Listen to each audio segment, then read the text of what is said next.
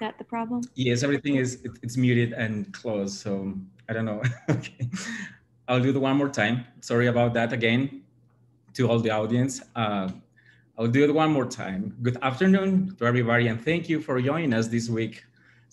Tyson Seminar Series from the Tyson Research Center at Washington University in San Luis. Today, I have the pleasure to present Dr. Catherine Hulshof, who is as an assistant professor at the Virginia Commonwealth University in Richmond, Virginia.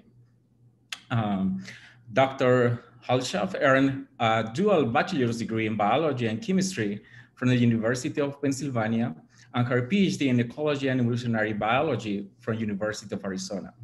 Afterwards, she was an NSF postdoctoral research fellow at the University of California, Davis with Susan Harrison. She was faculty at the University of Puerto Rico, Maya guest for several years before moving to her current position in Virginia. Dr. Hulshof is building an impressive profile of publications in prestigious journals such as Ecology, Nymphetologies, and the Proceedings of the National Academy of Sciences.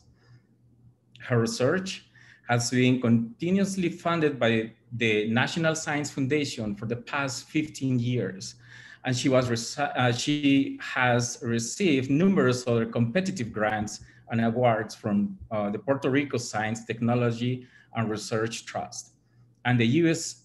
Fish and Wildlife, among others. Dr. Hulshof's research focuses on understanding the processes and mechanisms that maintain biodiversity. In her research, she integrates long-term empirical data and modeling tools with data science practices to promote a culture of collaboration, diversity, and creativity. Before I hand over the screen to Dr. Hulshof, I want to remind everyone joining us to please leave questions and comments in the YouTube chat section. Without further delay, let me introduce Dr. Catherine Hulshof and her presentation of her recent work entitled, What Can Tropical Ecotones Tell Us About Climate Change? Take it away, Catherine. Great, thank you so much, William. And thank you for the invitation to be here. I'm very excited to share some new ideas that I've been working on. And so much of what a lot of us do is centered around understanding how organisms, communities, all the way up through global processes respond to ongoing climate change. And today, I'll describe how ecotones can be used as a window into the future and why they are important places for asking ecological and evolutionary questions. I'll start with a definition, and not because that's good science communication practice, but there's actually been quite a bit of debate about the definition of an ecotone.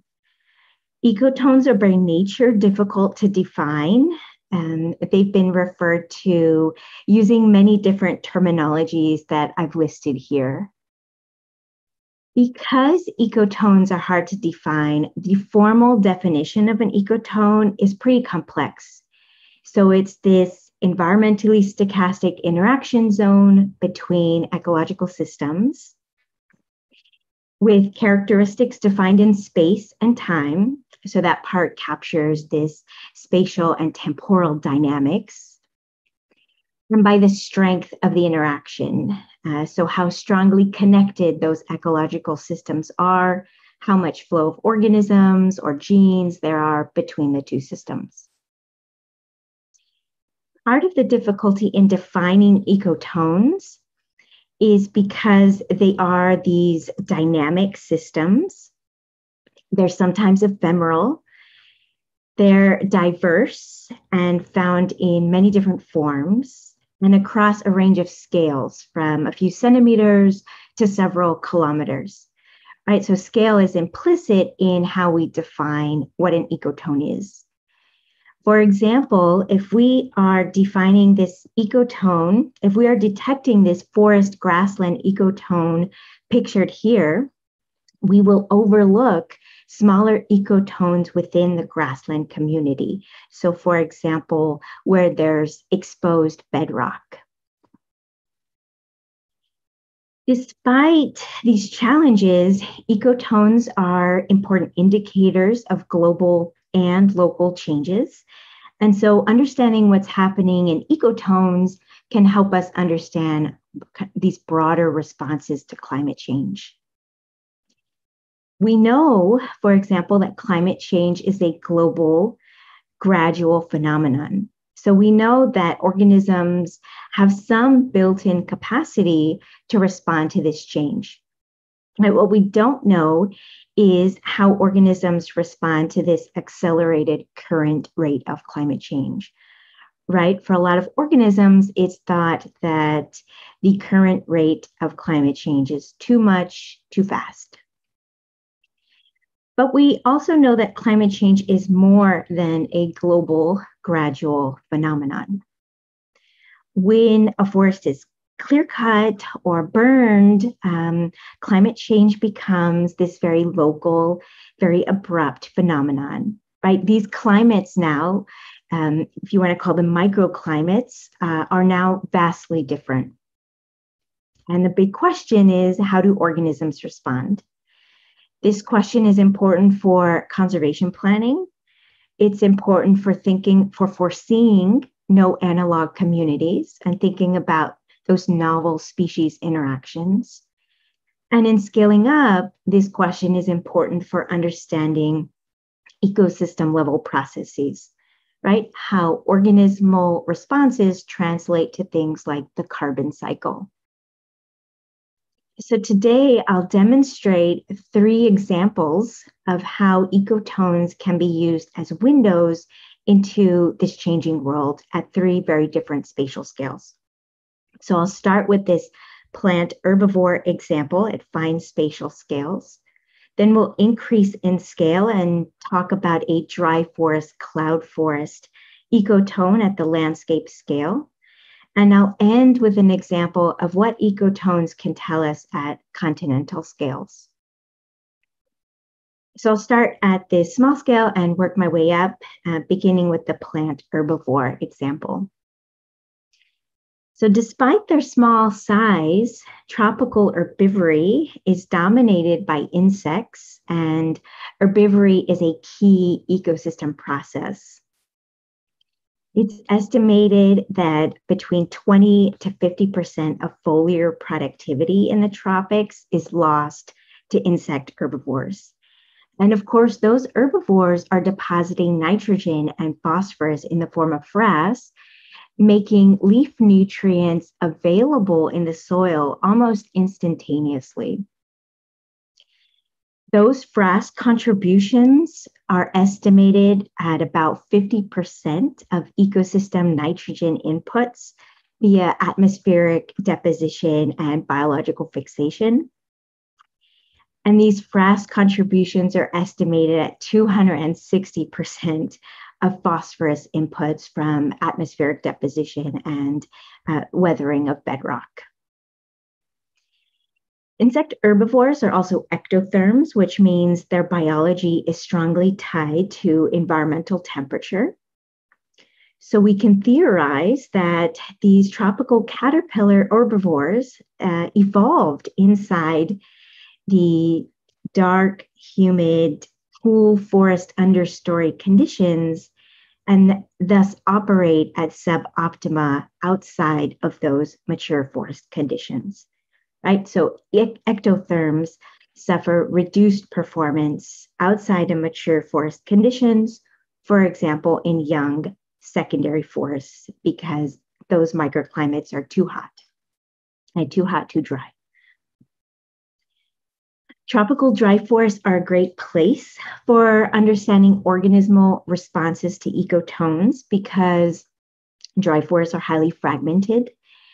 Dry forests used to be extensively distributed, but it's estimated about only 2% of dry forests remain intact.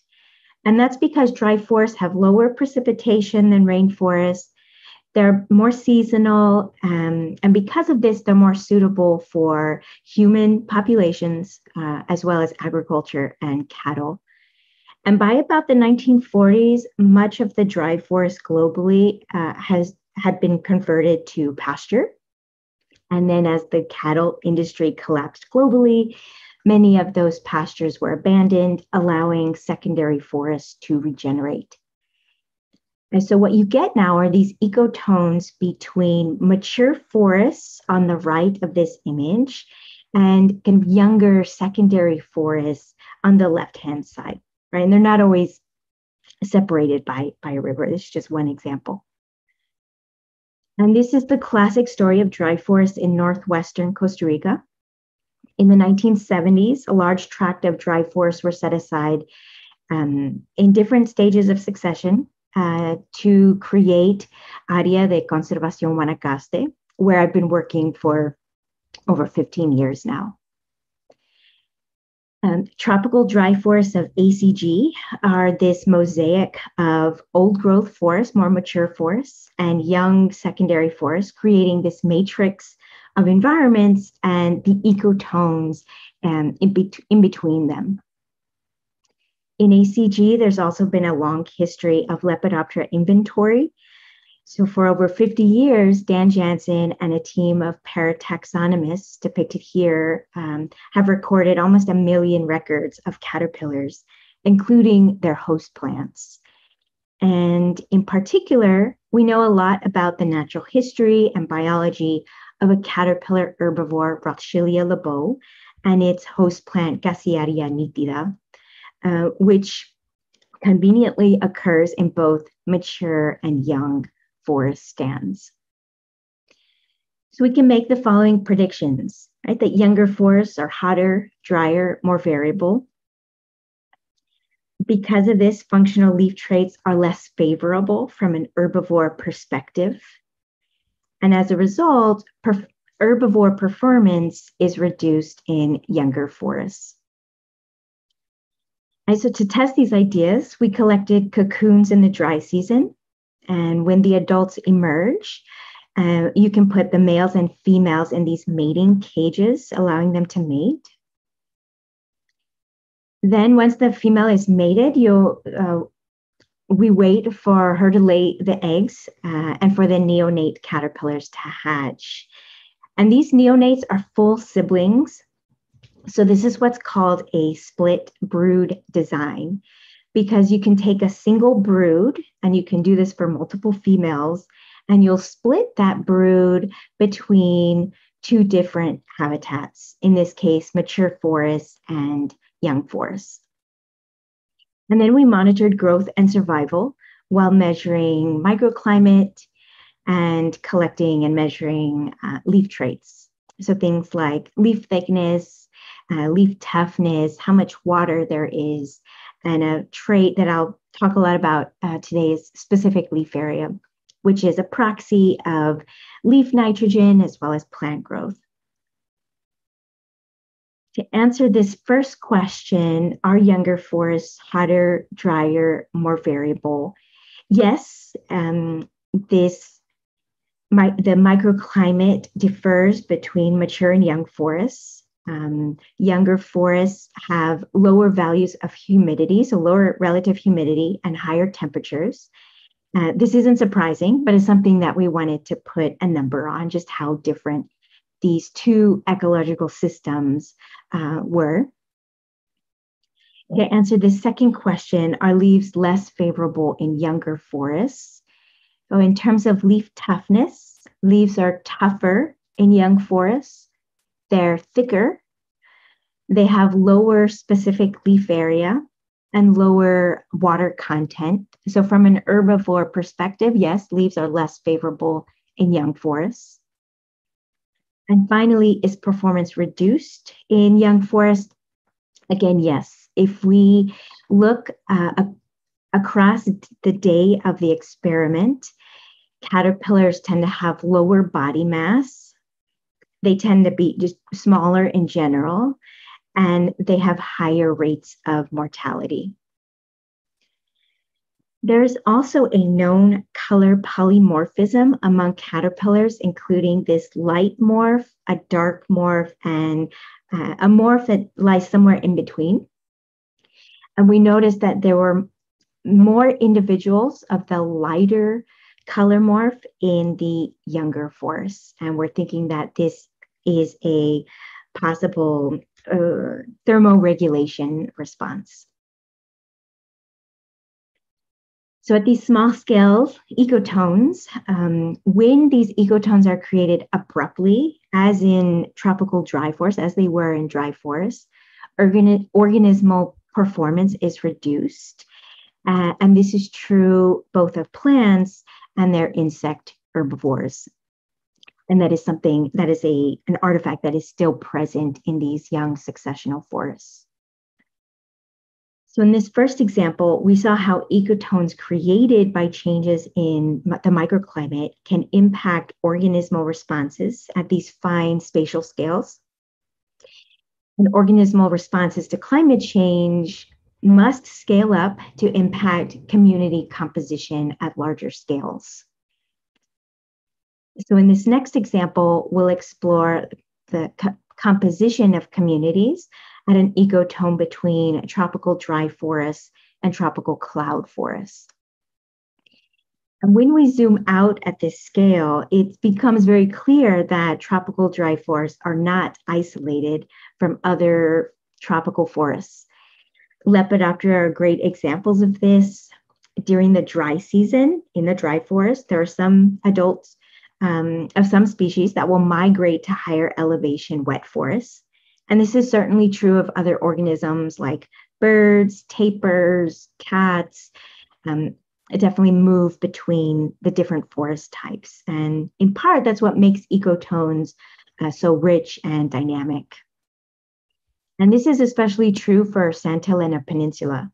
So we're still in Área de Conservación Guanacaste in northwestern Costa Rica, but now we're looking northeast towards the Lago de Nicaragua. And here we're seeing the peninsula jetting out into the Pacific Ocean. What makes Santa Elena unique is that these upper mountain ranges are covered in clouds for most of the year. And this cloud line creates a hard boundary, an ecotone, between two very distinct communities. Below cloud line is this xeromorphic, very dry, tropical dry forest. Santa Elena is located in one of the driest regions in the country. So the vegetation is very short in stature, very scrubby. But above cloud line is this very classic moss-covered dwarf cloud forest. And there's been anecdotal evidence over the past 50 years that that cloud line has been rising, that there's more cloudless days, and the entire region is becoming drier and hotter. But in a place like Santa Elena, it's very remote, access is difficult. It's hard to monitor plant communities in this area. There's been, prior to my work, there's been only one prior plant expedition led out of the Missouri Botanical Garden. And so how do you study climate change in these remote areas? Another challenge is that woody species are long-lived and slow-growing, especially in the xeric dry forests that are occurring below cloud line. But above cloud line, dwarf cloud forests are notorious for their slow plant growth. And so it's going to take a lot of time for there to be any evidence of climate tracking in woody species. But herbaceous species, on the other hand, tend to be shorter lived. They're faster growing. And because of that, as cloudline rises, herbaceous species should be more likely to track changes in cloudline, right? So then with a rise in cloudline, we expect this unexplained turnover in the woody plant community composition and a close tracking of herbaceous plant community turnover above and below cloudline. And this should be evident in the functional leaf traits as well. But to explore evidence of climate tracking in Santa Elena, I led a few trips following this ridgeline. And every 50 meters in elevation, we sampled soils, air and soil temperature and humidity. And we inventoried plants for abundance, and we sampled their functional traits as well. And one trait in particular I'll focus on is specific leaf area, because we know specific leaf area responds to these types of environmental gradients. It also tends to reflect plant growth rates as well. Based on my previous work across elevation in other parts of the tropics, we expected SLA to decrease with elevation. And this has been reported for other elevational gradients globally as well. But what we see is a more nuanced response. For woody species, SLA tends to be high at these lower elevations, sharply declining before increasing. Right, so we're seeing this kind of abrupt functional shift in trait values for woody species. And for herbaceous species, we see a different trend. SLA increases with elevation, but there seems to be these distinct clusters as well for herbaceous species. For woody species, this abrupt shift occurs at 390 meters in elevation. And for herbaceous species, that shift occurs 100 meters higher at 490 meters in elevation. So for woody species, remember, we expected this mismatch between the plant community turnover or functional turnover and some sort of climate variable, whereas we expected there to be climate matching between the herbaceous species turnover and some climatic variable. And that's what we found. None of the climatic or edaphic variables we measured could explain this abrupt shift in functional trait values or community composition. Whereas, so what we're seeing here is a possible ghost of climate past. Whereas for herbaceous species, right, we observe this shift, this functional turnover at 490 meters in elevation, and that seems to line up really nicely with soil temperature, where we also get this kind of abrupt shift at that same elevation, indicating a possible climate matching. So those woody species may be lagging behind these faster lived herbaceous species. So what happens to woody species that can't migrate upslope? Well, you'd expect high mortality. And we did find these groves of these standing dead trees, right? These ghost forests. So even though the outlook is not good, the value is that this approach could be used to understand and anticipate future changes, especially in tropical forests where access is limited or the terrain is too difficult for the type of continual monitoring that is possible in more accessible places. So in this second example, we explored the changing boundary or the changing position of that ecotone between tropical dry forests and cloud forests. But up till now, I really focused on communities on opposite sides of pretty abrupt ecotones. I really haven't talked about the ecotone itself. So in this final example, I'll focus on the ecotone itself and how we might go about studying these dynamic regions and what they might tell us about future plant communities. One particular ecotone occurs at the boundary between tropical dry forests and tropical wet forests. And we know there's quite a bit of species migration between the two forest types, both in contemporary time as well as geological time. Most dry forest trees, for example, evolved from wet forest species. In addition to species migration and movement, dry forest species can occur in the wet forest biome in these pockets of refugia or microhabitats that are embedded within each forest type. So, for example, abandoned pastures in wet forests that are, they're younger, secondary forests that might be hotter and drier. They could serve as suitable microhabitat for certain dry forest species. And similarly, pockets of dark, humid, mature, dry forests certainly serve as refugia for some wet forest species. And given this migration and exchange of species, this dry forest, wet forest ecotone is particularly important for addressing ecological and evolutionary questions. We know that in many parts of Mexico, Central America, South America, even throughout the Caribbean, dry and wet forests are adjacent to each other. And when we look at a map of ecoregions or biomes, right, these forests appear to have hard boundaries, but we know that's not the reality on the ground. We know that these ecotones, they're much more subtle and intergrading.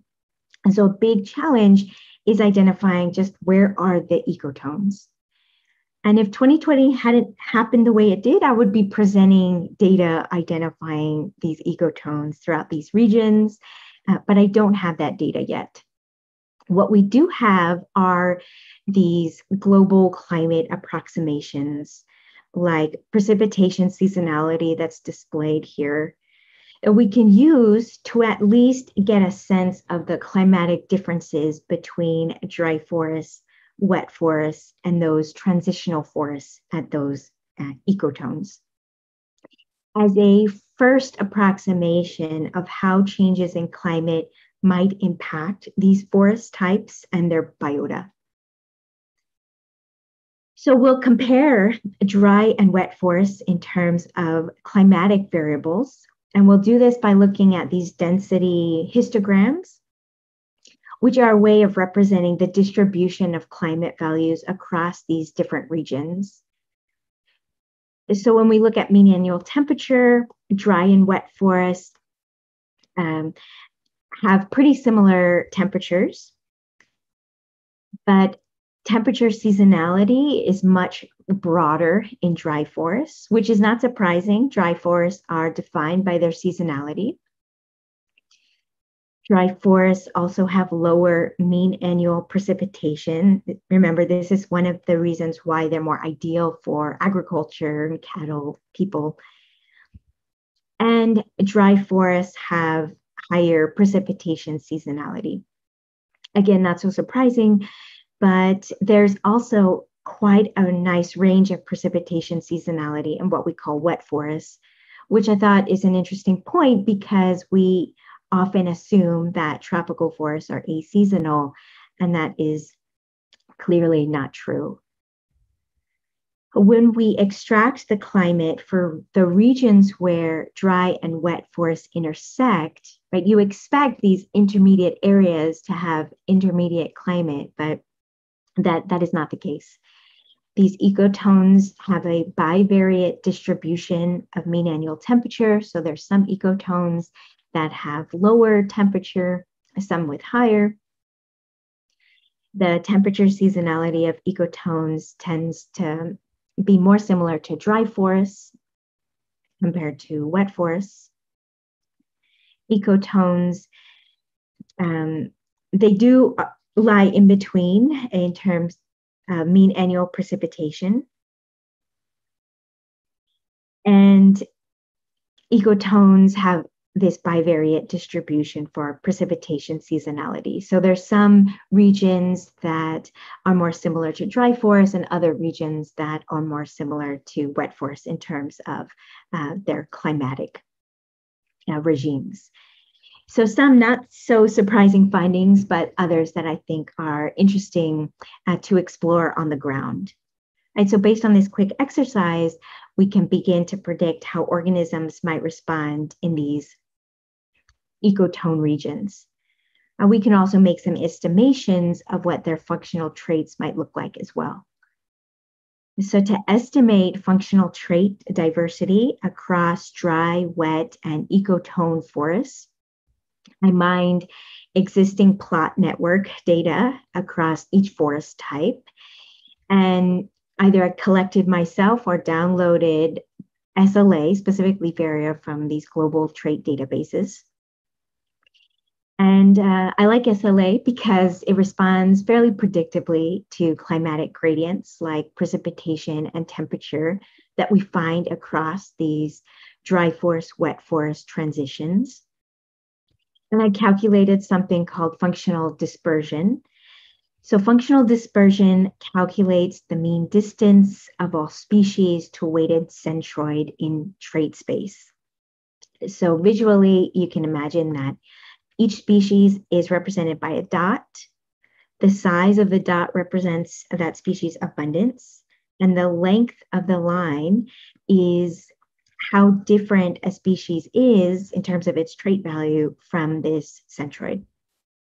So in plant communities where species have very different functional traits from each other, that community will have high values of functional dispersion.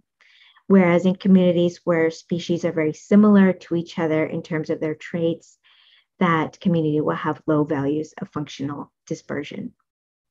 Right? And this gives us an idea of how many different ways there are to be a plant in a particular environment. And this kind of approach can help us identify ecotones that may be undergoing fundamental shifts in plant composition. So let me demonstrate what I mean by this. When we measure functional dispersion of specific leaf area across dry, wet, and ecotone forests, precipitation seasonality is the strongest predictor of functional dispersion. But there are a few things that I think are even more interesting. First, we see that dry forests are more functionally diverse compared to wet forests. And I think that's surprising because wet forests are often thought of as these hyperdiverse systems, and dry forests have often been overlooked as these species depauperate systems. But here we're showing that that is not true for functional diversity. Right? There are more ways to be a plant in dry forests than there are in wet forests, at least for this one leaf trait. Second, we also see that there are some wet forests that are functionally more similar to dry forests than they are to other wet forests. We also see that many ecotones are functionally more similar to dry forests, right? And there's some ecotones that are more functionally similar to wet forests. Right, so we can start to ask, well, why? Is it because these ecotones are climatically more similar? And that's why they're functionally more similar. But other questions that we might ask, we could return to this plot and ask, is this plot undergoing some change in its composition? And here we might look at the number and identity of individuals in different size classes, for example. For these ecotone communities, we could ask, what is it about their dynamics that makes them functionally more similar to dry forests? Again, are they climatically more similar? And for these other ecotone communities that resemble wet forests, does that make them more vulnerable to warming and drying that's occurring in these regions? All right, so these are just a few examples of the types of questions that we can start to ask using these kinds of approaches. So I've demonstrated 3 ways we can understand ecotone dynamics. We saw an example of reduced organismal performance in response to the anthropogenic creation of an ecotone. We also explored an example of how we can detect changes in the position of an ecotone in places that are difficult to monitor continuously. And finally, I presented a back of the envelope estimation of where the dry forest, wet forest ecotones are and how they differ climatically and functionally. And in the last few minutes, I'll describe a new initiative that I'm launching to understand the dynamics of ecotones. In Área de Conservación Guanacaste, I've set up a number of forest monitoring plots across forest types, and I hope to install additional ones next year. This is a project that I'm calling ALTA, for altitudinal transects across the Americas, that I hope other people will join in the less popular or less well-studied elevational gradients across the Americas. As part of ALTA, we are measuring things like above ground biomass and functional diversity across elevation, including other traits in addition to specific leaf area. And next year, we'll be launching these annual seedling censuses, because we think that is where a lot of the dynamics are happening in response to climate change, in terms of recruitment, mortality, and dispersal. And I'm really interested in the physiological side as well. And I'm hoping to find a collaborator to measure things like thermal tolerance, photosynthesis, and hydraulic capacity as well. So some of the questions that we're interested in include identifying just where are the ecotones. We're trying to find someone who can use hyperspectral sensing along with ground truth surveys to identify these ecotone regions. We're also interested in understanding the differences in plant life history strategies, given that competition, the dominant competition is for water in dry forests, whereas it's predominantly for light in wet forests. And of course, we're interested in understanding vulnerabilities to the warming and drying that are occurring throughout these regions. So if this is something that interests you and you have ideas that you want to contribute, please reach out to me. My contact info is on the slide, and I'm looking forward to answering your questions or brainstorming about how we can identify ecotones and monitor them continuously. So thanks for coming, and I'm looking forward to the Q&A.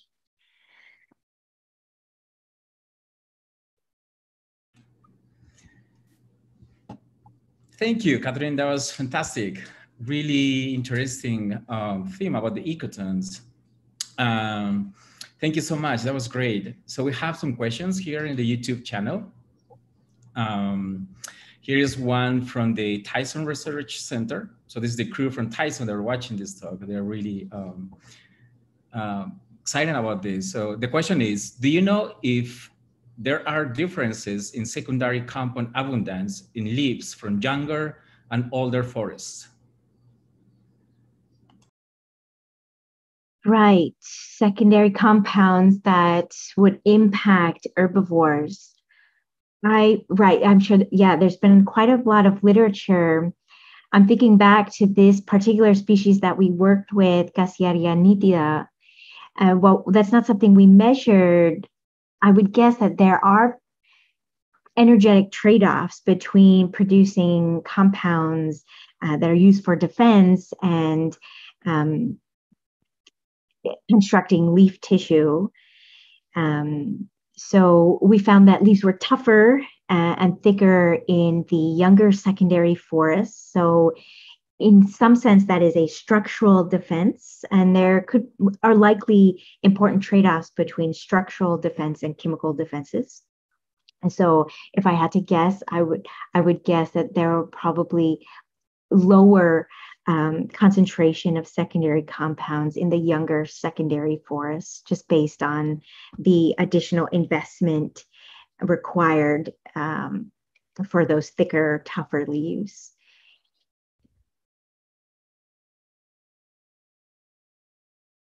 Yeah, I'll stop there. Thanks.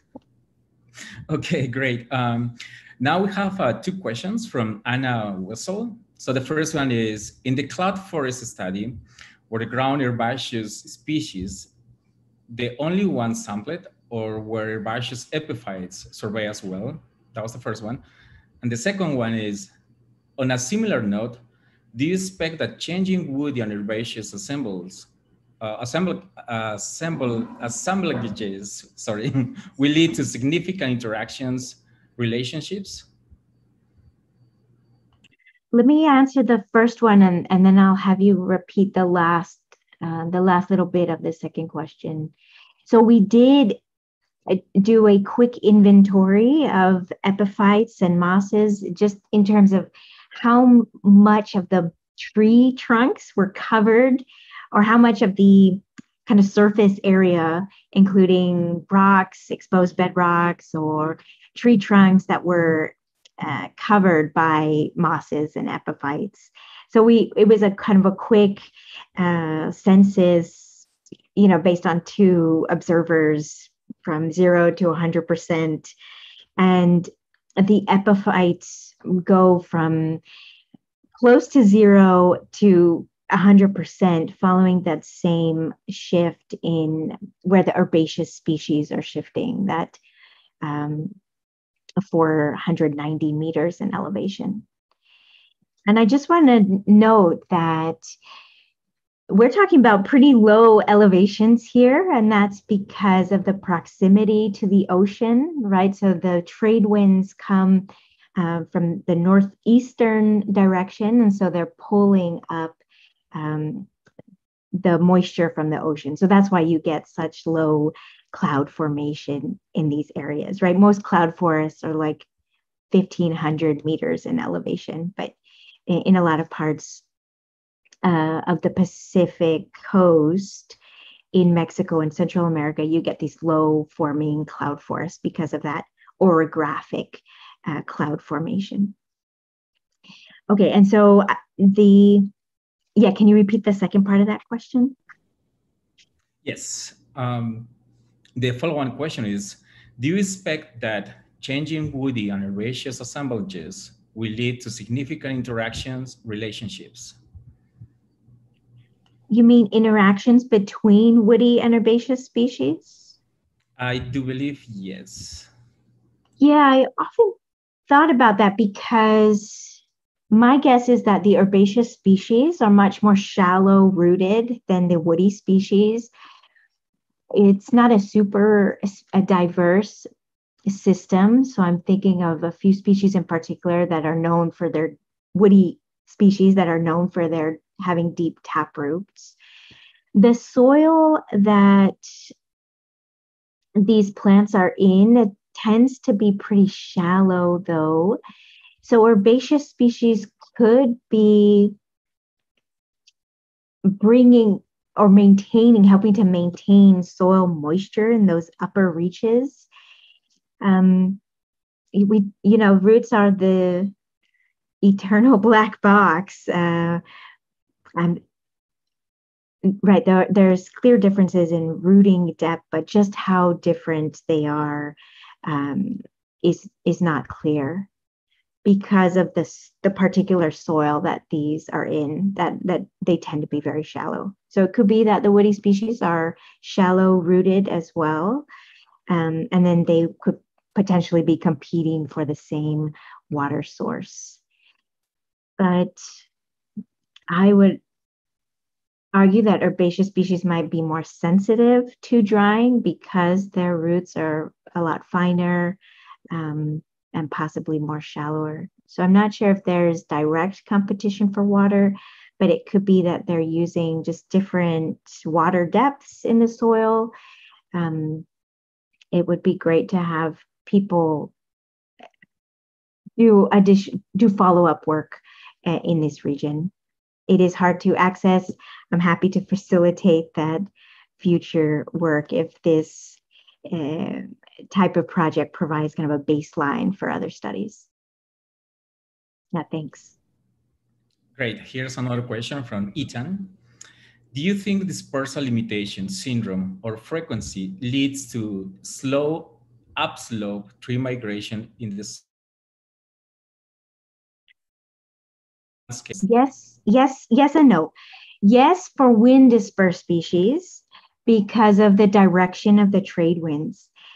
So the trade winds are northeasterlies. They come down the Cordillera Central towards the Pacific Ocean. And so those wind dispersed species are not going to move upslope, right, against the direction of the wind. Maybe if there's certain vortexes that are created by topography, but for wind dispersed species, the dispersal routes are going to be downslope. For bird and mammal dispersed species, that's a different story, right? Because you do get this movement between elevations. Yeah, that's a great question. And I think that's one that we'll hopefully be able to answer next year when we launch these additional plots.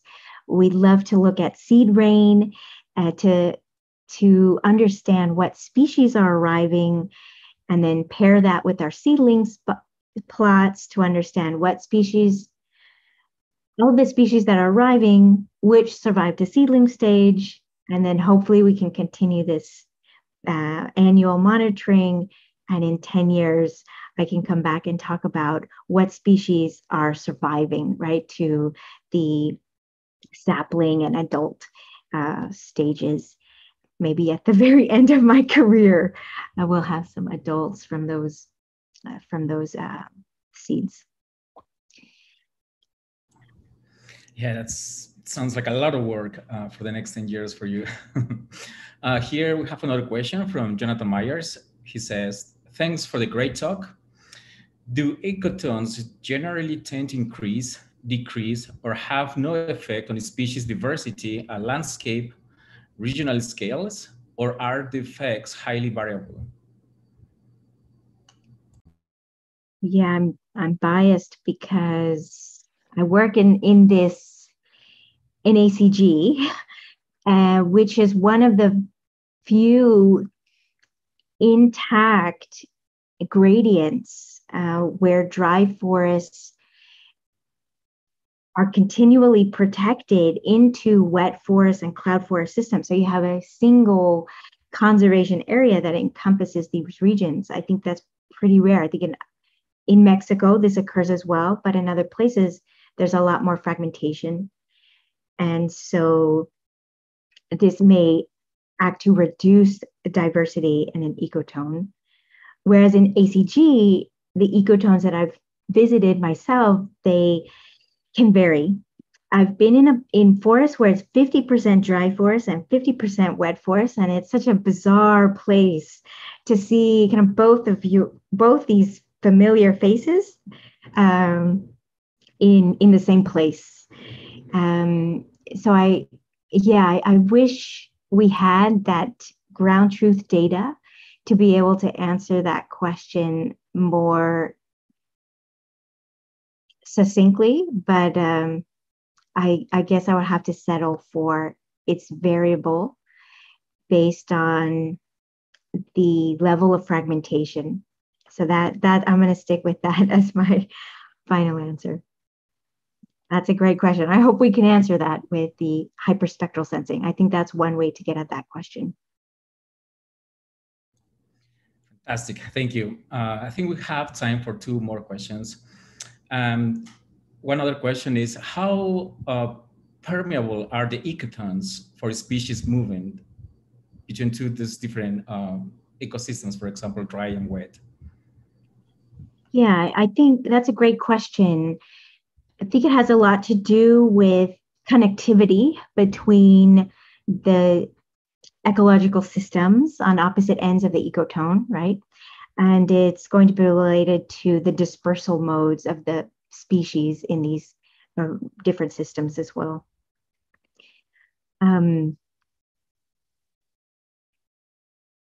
Yeah, and I'll stop there, right? Because we're in the early stages of this ALTA project, and we would have had a lot of these answers to these questions if it hadn't been for last year. So I'm taking notes because these are exactly the kinds of questions that we're hoping to address in this new project.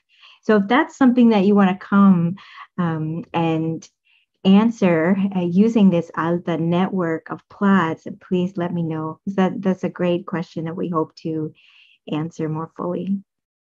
So whoever asked that question, please contact me.